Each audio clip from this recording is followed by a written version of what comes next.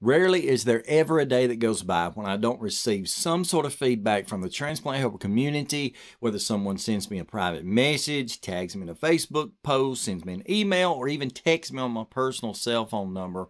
I always appreciate the feedback that I get, especially those of you who are trying to encourage me and maybe to compliment me on something that I've done. Now, rarely do I ever take the time, probably I should a lot more, but rarely do I ever take the time to read any of those comments here on the program. But I thought today, because of this comment right here, and the way that it's really encouraged me so much, I thought I would pause and read it and then give a big shout out to the person who sent this message to me. Here's what it says. A lot has happened in the last few years, and I never refer to myself as a warrior, but I fight every day to live the best life that I can for my family and friends.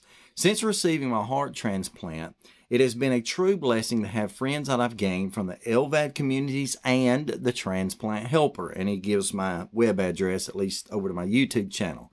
Man, Jim Merle, I cannot thank you enough for answering the tons of questions that we all have, even some of them we are afraid to ask. You, sir, are a blessing to me. You have helped me tremendously. Transplant, LVAD crew, friends, family, everyone knows someone that is dealing with the world of heart disease, transplant, or more. Check out Jim's channel on YouTube. It helps.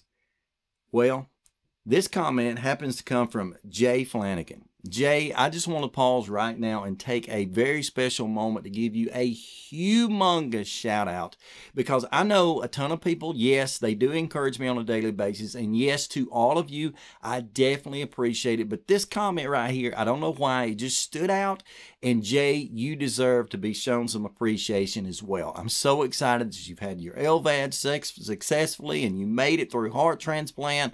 I hope and pray that you're doing very, very well. And I want you to know that I, Jim Merle, the transplant helper, I consider you, even though it may be through Facebook, as a personal friend. And I want you to know if there's ever anything I can do to help you out, especially what I do for you on a regular basis through the entire community, and that is to pray for you, I want you to know I'm certainly going to do that. So Jay Flanagan, this shout out is for you. I really appreciate you. I appreciate all that you do, and I'm sure that tons of people that you are helping as well. So I just want to say to you, Jay, please stay stronger, my friend.